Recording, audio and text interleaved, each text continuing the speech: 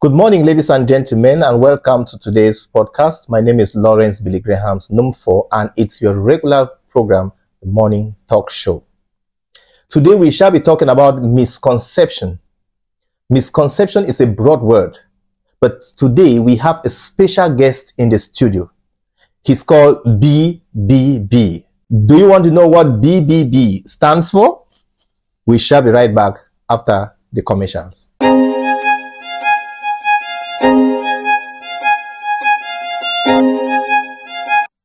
Welcome back.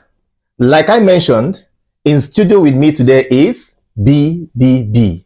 Hello, Mr. BBB. Welcome to today's podcast. Thank you, Reverend Lawrence. So I'm BBB, Bisong Benny Benedict. So I'm here today with the Reverend himself, and just to catch fun and let's talk and let's see how it goes. Thank you so much for honoring my invitation. And today I would like us to talk about misconception. For how long have you been in the UAE? So like 6 years or 5 years and going to 6. That's a long time. That's a long time. And you know, there are people out of this Emirates who do not know actually what the country is or what it is called. What is actually the country? Is it called Dubai? So I, for one, I really find it funny when I see a lot of people, even though some of them who stay here, still has the misconception about the acronym, the United Arab Emirates, and they still have difficulties in finding out which is which. So we are all in the United Arab Emirates, which is comprised of 7 Emirates, and then practically most of us lived in the 3 main Emirates, which is Abu Dhabi, which is the capital of the UAE, and Dubai, which is the economic capital. And then we have Sharjah, which recently most Africans and... It's gradually growing. It's growing. It's been expanding.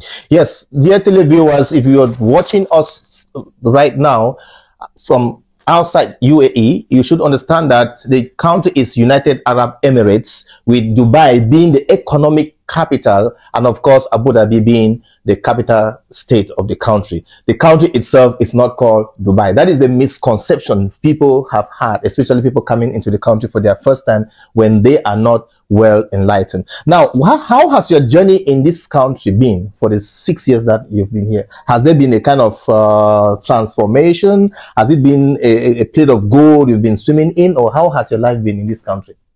So Reverend, I'll tell you, just like any other country, but I would speak for Dubai, which I have been in all since my first year of coming here.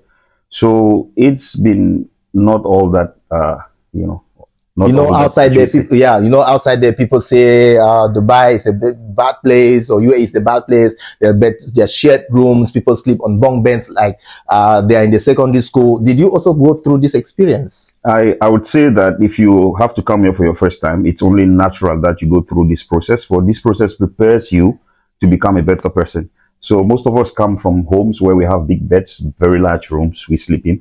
So when you come here and then you